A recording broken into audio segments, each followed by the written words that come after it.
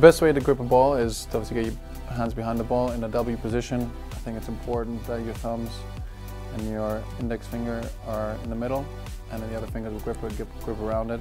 So it takes a long time. It's a lot of repetition to get your hands trained to feel the ball and grip the ball. So, but the main things to remember is the W position, and that should give you a good starting point.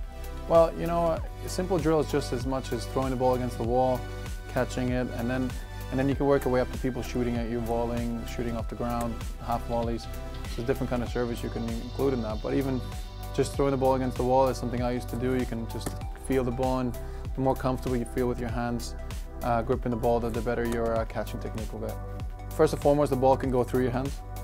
And then secondly, sometimes, especially this day and age, the ball moves a lot. So by getting your hands behind the ball, worst case, you palm it ahead in front of you, and then you can get the second ball as well. So, and getting your hands behind the ball is crucial. So even worst case, it does drop out of your hands, you can actually go right after it instead of it going through and then obviously ending up in the goal.